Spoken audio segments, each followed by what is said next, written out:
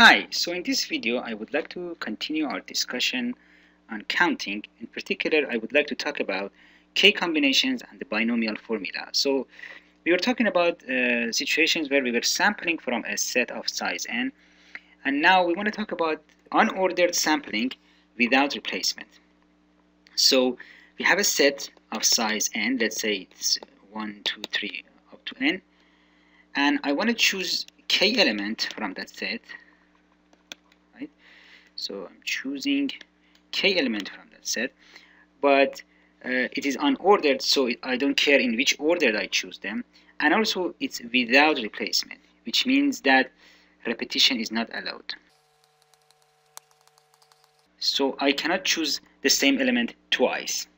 Basically, another way of saying this is that I'm choosing a k element subset of this set, right? A subset of size k. And another word for this is a k combination. It means the same thing of set A, right? So the question is, how many of those do we have? How many subsets of size k A has? So we have a notation for the number of k element subsets of A. Basically, what we are doing here is we have n elements, we want to choose k of them. So we call it n choose k, as n choose k. And that is the notation that we use. This is the number of k combinations, or as I said, k element subsets of A, where A has n elements. So we are looking for this number. Now, let's look at a simple case where A has 3 elements, and let's say k equals 2. So I want to choose 2 elements. How many options do I have? Well, it could be 1 and 2, 2 and 3, and 1 and 3. That's all, right? 3 of them. So how do we solve it in general case?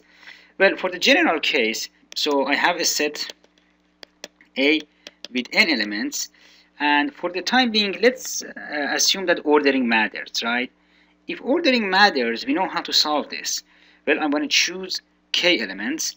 Let's say this is the first one that I'm going to choose. This is the second, third, and that is the kth one. Now, for the first one, I have n options, right? I can choose any of the elements in the set. For the second one, I have only n minus 1 options because I cannot choose the first element. For the third one, I have n minus 2 because I cannot choose these two, and so on. And the last one, I have n minus k plus 1 options. So this is going to be n times n minus 1 times n minus 2. And we saw this before. We can rewrite this as n factorial divided by n minus k factorial. And this is actually p, n, and k, the number of k permutations of the set A. Now here ordering matters, but we are in n choose k, ordering does not matter. How do we solve this problem? Well, if I have k elements, in how many ways I can order them? K factorial, right? Because the first element can be any of the k elements, the second one is just k minus 1 out of k minus 1 possibilities, and so on. So if I have k elements, I can order them in k factorial ways.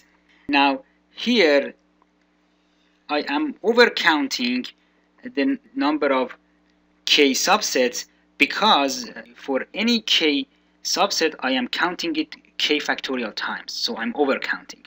In other words, what I'm saying here is if I divide p and k by k factorial, I obtain n choose k. And just using this formula, it becomes n factorial divided by k factorial, n minus k factorial. Okay, so let's summarize.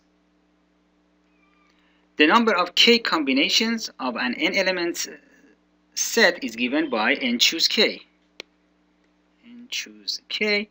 So a typical scenario basically here is that, problems that you will see is that you have n people, you want to choose a committee of k people. How many ways we can do that? How many ways I can choose k people out of n people?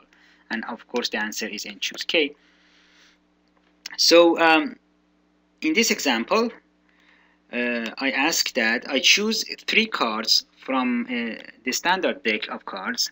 What is the probability that these cards contain at least one ace? So I suggest that you solve this problem before watching the rest of the video.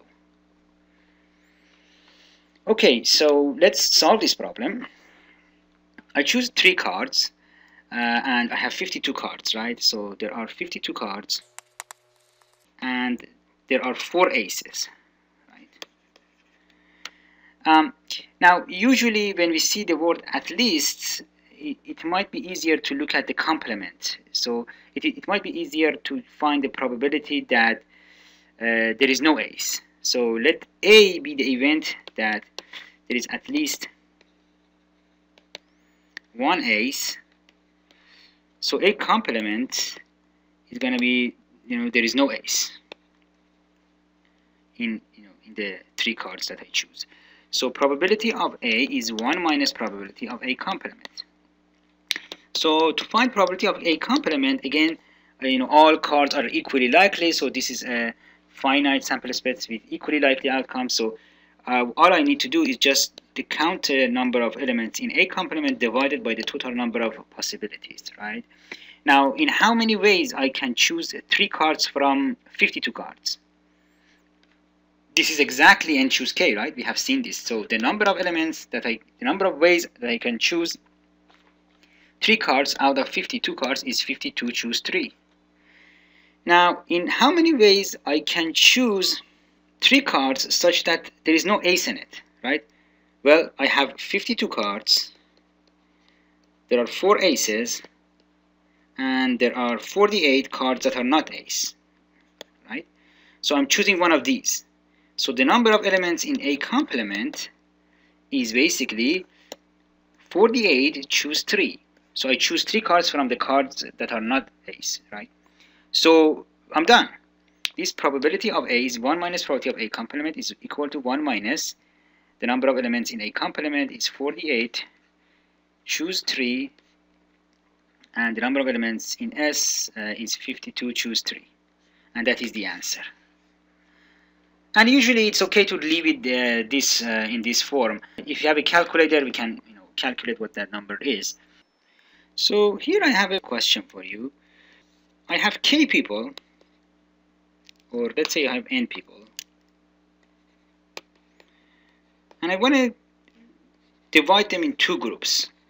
Group A, such that it has k people in it, k elements, and group B, consisting of n minus k people, right? So I want to divide them in 2 groups. One group has k people in it, the other group has n minus k people. How many ways I can do this? What you would say that, well, out of the n people, you choose k of them, put them in the first group. Whoever is left is going to be in the second group, right? In group B. So basically the total number of ways of doing this is exactly n choose k, because I'm choosing k people out of n people for group A. Whoever is left is in group B. So this is just another interpretation of n choose k, which says that the number of ways to divide n distinct objects or people into groups A and B such that group A consists of k objects and group B consists of n minus k objects is n choose k. Now, this is interesting in the sense that we can easily generalize it to more than 2 groups. So let's say you have n people. I want to divide them to several groups such that the first group has n1 people in it, or the second group has n2 people in it, and the last group has nr people in it. Of course, n1 plus n2 up to nr must be equal to n. In how many ways we can do this? We just extend the notation. It's n choose n1, n2 up to nr. And you can generalize the formula that we had, the n choose k formula, to a formula for r groups. It's just n factorial divided by n1 factorial divided by n2 factorials, and so on. And if I have only 2 groups down here, it reduces to the n choose k formula. But this is more general, and these are called multinomial coefficients.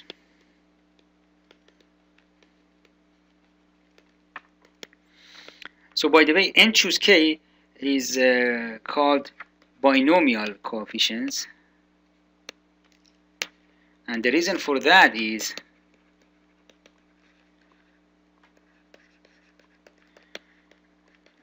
if you're familiar with the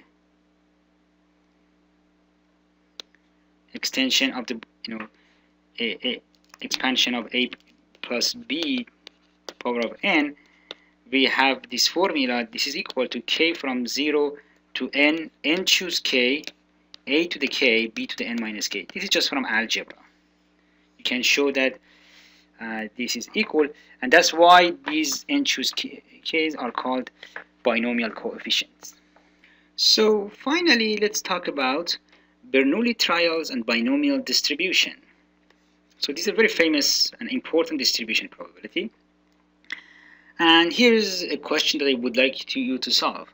Suppose that I have a coin for which probability of heads is equal to p, probability of t is equal to, probability of tails is 1 minus p, and I toss the coin 5 times. So I have a set of questions for you, and I suggest that you stop the video and solve them before watching the rest of the video. Okay, so let's solve this problem. What is the probability that the outcome is tails, heads, heads, heads, heads?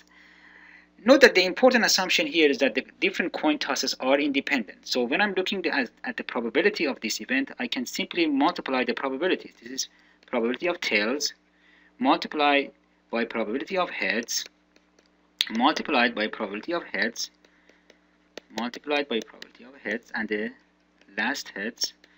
So probability of tails is 1 minus p, probability of heads is p, so I have 1 minus p to actually I have 4 p's, so it's gonna be 1 minus p times p to the 4th, right? The second part of the question, what is the probability that the outcome is heads, tails, heads, heads, heads? See, again, I will have probability of heads, which is p, times probability of heads, which is 1 minus p, times p, times p, times p, which is again 4, p to the 4th, 1 minus p. So another question is, what is the probability of this thing? This is exactly the same. It's just multiplication of the probabilities, which you obtain p to the 4th, 1 minus p.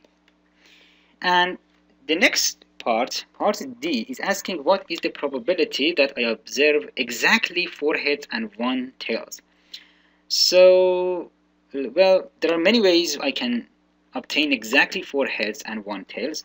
Basically, I'm asking what is the probability of tails, heads, heads, heads, heads, or heads, tails, tail, heads, heads, heads, heads, tails, heads, heads, heads, heads, heads, tails, heads, and heads, heads, heads, heads, tails, right? I'm asking probability of, what is the probability that the outcome is one of these.